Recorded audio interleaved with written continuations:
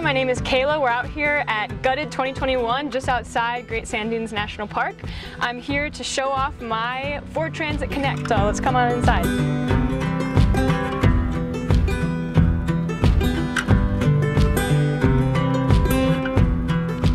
So we're going to start off here in the kitchen. The first decision I made was I wanted this nice big countertop. I made it out of walnut, pocket screwed it with some help with some friends, and the first decision we made was we wanted it to be level with this window back here.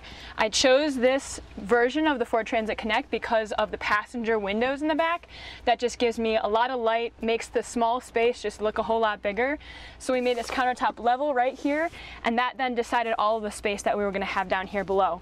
So the first thing that we've got is we've got some drawers just beneath the countertop. I've got kind of all my utensils here that I'll use for cooking.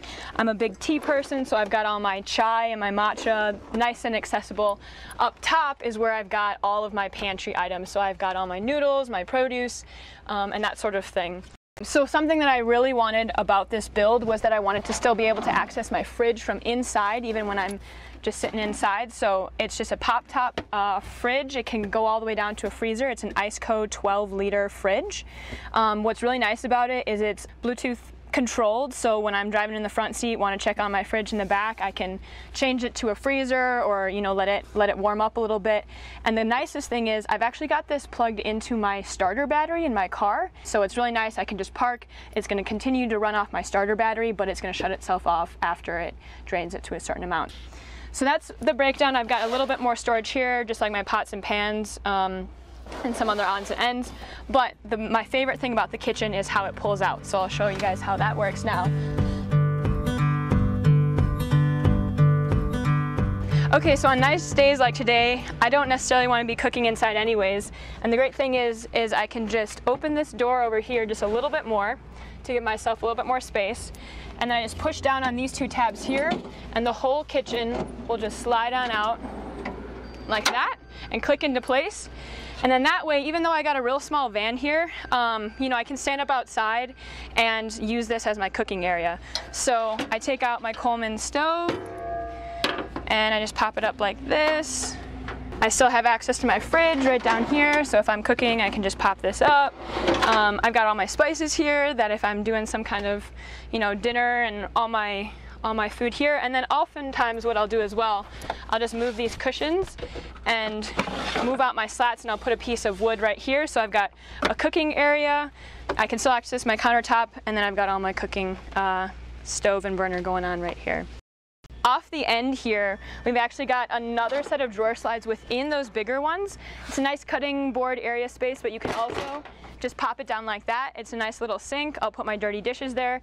The cool thing is I can grab it and take it, you know, to the camp sink and just get all my dishes washed off, and then it just pops right back on up and then just slides underneath. And the reason that I decided to put that there was these drawer slides to bring everything out. The fridge, to be able to move this way, these slides had to be on top of it, so I lost all of this space. And in a small van like this, you want to utilize every inch.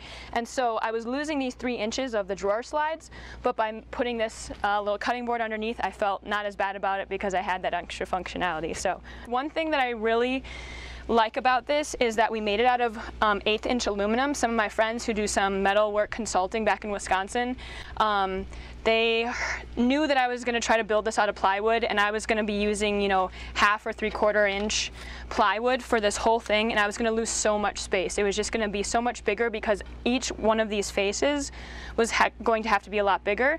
So by making it out of 1/8-inch aluminum, I was able to save a whole bunch of space and then, you know, fit in not only a fridge and my Coleman, but then even have space for these drawers that stay inside that I can store things in. So I think that's one of my favorite things that we were able to do, was make this out of metal, and I think that's pretty unique.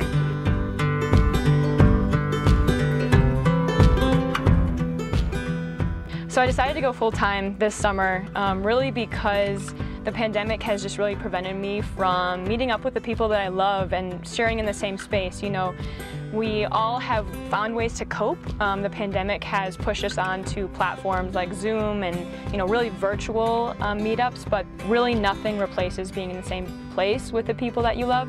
And so I really pushed hard to get my rig done as soon as possible, and I hit the road and did this big loop out on the East Coast, and just week to week was living with different friends and working from their kitchens, their living rooms, their dining rooms, but just getting to share the same space with them. It just reaffirmed that human connection is just something that we can't live without. The transition honestly wasn't that hard to transition from like living in my co-op to this space. I've always like picked the smallest room in the houses that I live in, and I've always challenged myself to just, even if I'm in a home base, just to figure out what it is that I need and not have any more than that. And so I've always just loved small spaces when I think back on it. So this definitely was a little bit more of a challenge to really downsize a bit, but I feel like I have everything I need, and it just felt like a new challenge. And even though there were some hardships with it, it was just, I felt like every day was a challenge, and I was excited to figure it out.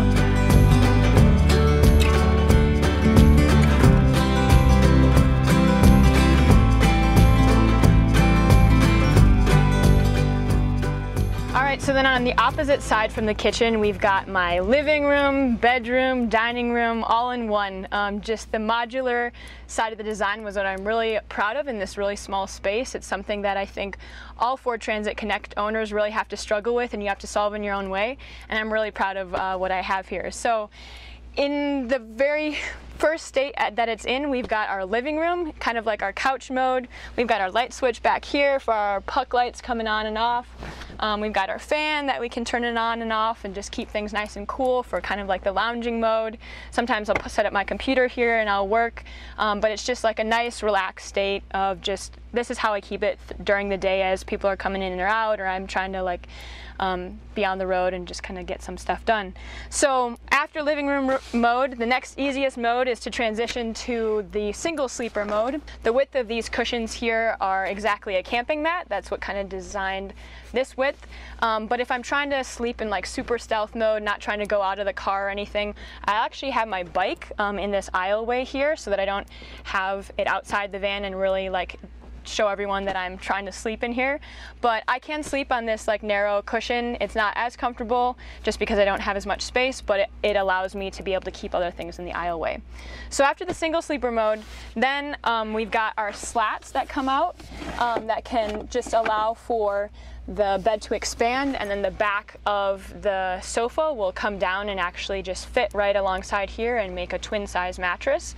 Allows for a little bit extra space, maybe if you've got a friend, someone you really like along, gives you guys a little bit more space to work with. And I think that's part of the design challenge, is I'm not trying to cook and eat and work all at the same time. Really, this transitions to support one mode or the other. Like either I'm trying to sleep, or I'm trying to cook, or I'm trying to work. And that's something that makes a small space still really workable and still really, doable. So after we collapse these things back in, we just rotate the large cushion here into an L shape from the back slats that pull out here, and the center area actually pulls up, and we've got that table leg that we put underneath, and that sets up nicely as a two-seater dining area. I actually can rotate the table around a little bit and get 4 people back here. We had dinner up at Glacier National Park. My sister and her husband and a friend, we all sat back here. Really didn't feel cramped because I've got a nice amount of headspace, and we've got just this nice wide table, and like I was saying, we're not trying to do many things at once, we're just all trying to eat together, and everyone that's in here says it doesn't feel like we're cramped, even though it's a small space, but we make it work, and I really like it.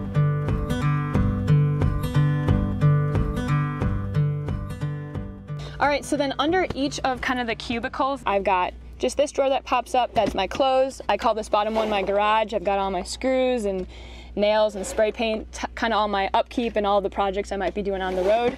Back here I've got another 2 sets of drawers. So this top one is just my underwear and socks, and then the bottom one is kind of all my toiletries and toothbrush, toothpaste, sunscreen, all that kind of thing. So up top the cabin here, we've just got this piece of metal that we bent. The normal shelf in the Ford Transit Connects will just come out this far, but I just fit a piece of metal that came and just brought it right out to the back of the seats here.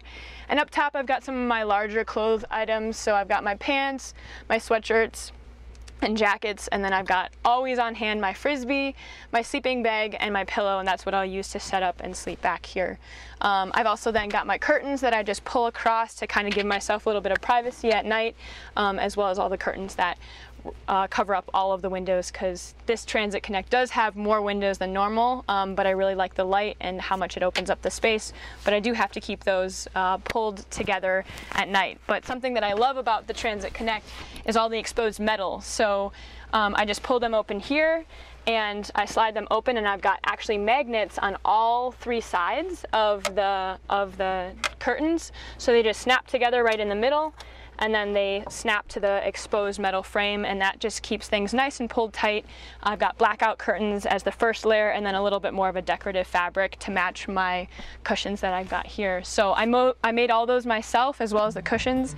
I love sewing, and just being able to express myself with designing it instead of just buying it from somewhere really made the space feel like my own, and something that I was really proud of. Currently a master's student in the academic year, but this summer I was able to take some time off from school. I actually got a remote internship, which allowed me to go back home, build out the rig, and then I've been on the road for this last month. In about a week here, I'll be starting up school again, so it's been a great way to just get a taste of being on the road and building out my first rig, and meeting all these people has gotten me really inspired to, after I graduate, get into this a whole lot more. I'm a biomedical engineer, and right now I'm studying artificial intelligence and machine learning in healthcare. So there's a little bit of flexibility there of stuff that I could do on the road. I'm really interested in being able to continue the passion that I have for engineering, and I've got a couple options that might be able to facilitate being full-time on the road, but we'll just see how things turn out. And I would love to, at a minimum, I would love to build out a bigger rig and just take that next step of a little bit of a bigger space. But for now, being a weekender that I'm looking to have built out, this is doing the job. All right, so then across from the other door, this second door that pulls open on the Transit, just beneath this bench here, I've got my Paccess power pack. It's a 300 watt hour power bank, but the really cool thing is it's got everything in one. I've got an AC out, I've got lots of USB ports, and then I also have my DC out. And so these plugs that are here are going to my lights and my fan, and then this plug here is where you can charge it up. So I either have that connected up to my alternator, so when I drive it charges, or I pull this cable out here, and I've got my solar panels that I'll pull out front on top of my hood whenever I park somewhere, so I can just plug that right in. All right, so when I'm out in the sun in the desert and the sun's beating down, I don't have an air conditioner, but this giant aluminum blanket is really enough. It's just a really, really lightweight kind of reflective material, and I just literally throw it on the front. Mostly the head of the car and the windshield is where a lot of the heat will enter into my car, so by just putting this sunshade on it, I feel like it keeps my car easily 10 to 15 degrees cooler than what it is outside. And it doesn't look pretty, but it gets the job done, and can't complain about that. So another thing that I just really love about this car in particular is just the small size of it. Some people see it really as a caveat, but I just see it as being a really flexible and versatile rig to get you around wherever you want to be. I can park it just in a normal parking stall, and nobody will suspect that like I can sleep in it at night. So another thing that's just great about its small size, I get between 25 to 26 miles per gallon, and that's just great when I'm trying to go long distances in comparison to some of the bigger rigs. You know, you've got a lot more space, but obviously that's going to be compromised with your gas mileage, and this thing's nice and small and meets my needs, so not looking for anything else.